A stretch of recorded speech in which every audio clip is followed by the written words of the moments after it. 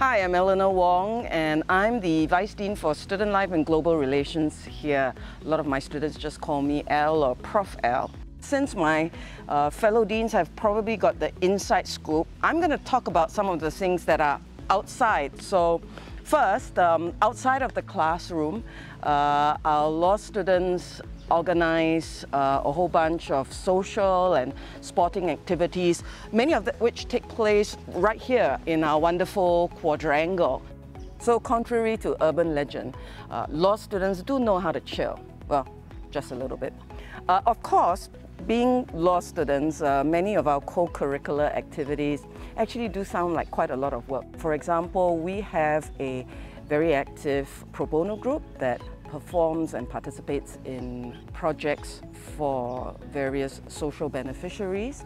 We also have a group called Alt Law that does law tech. They arrange tech talks and tech competitions. We are also home to Asia's longest running student-led law journal. This group produces articles. They produce the publication, the Singapore Law Review. Well, for some of you, outside classrooms may not be far enough. You want to go even further. You want to go outside Singapore. Well, for those of you who want to do that, NUS Law does have some opportunities that you can take advantage of. Let me talk about two. First, international competition. So here at NUS Law, we firmly believe that taking part in a competition that engages legal skills such as advocacy, dispute resolution is a wonderful way of learning. Of course, when you take part in a competition, you kind of like to win as well, but you know, our main objective is of course that learning journey.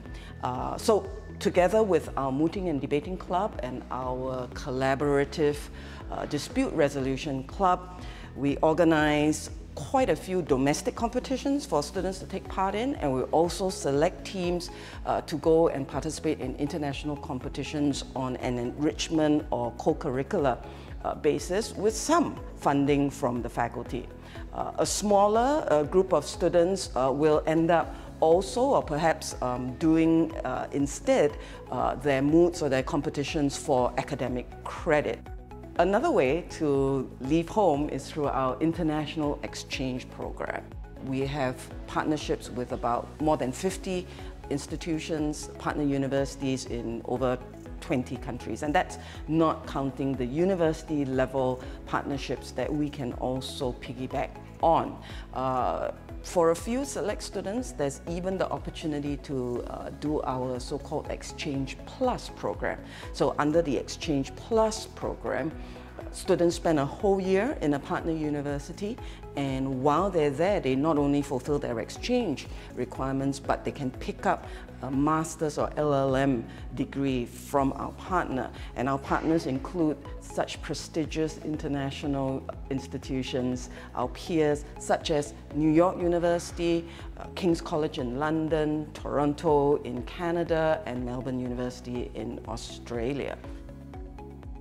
All in, more than half of each cohort can expect to go overseas and leave Singapore on an exchange. And that's not counting the shorter term international opportunities that are there as well, such as our summer programs and some international internships. So speaking of internships, that brings me to my third outside, and that's the fact that we at NUS Law care about your journey even after you leave us outside of law school. We know that the career paths for someone with a law degree are many.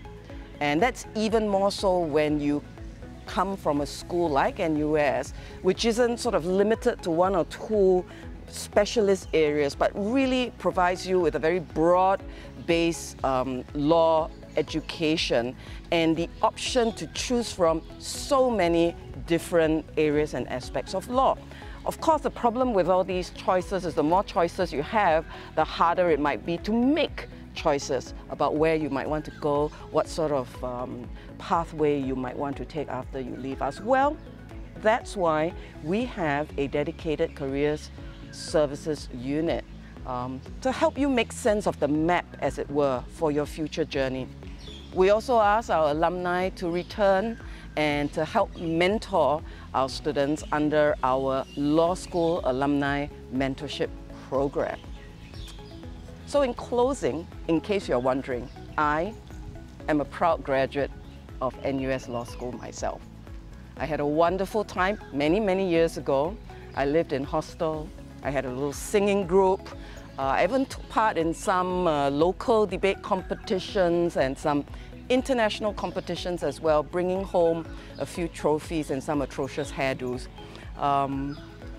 I found that my time at NUS Law was exactly the right preparation that I needed to launch me onto a career that included being a prosecutor, an international finance lawyer, and even for a short time, a director in a television production company, after which I came back here to teach. I consider NUS Law my home, and I hope that some of you will want to join me and make this your home as well.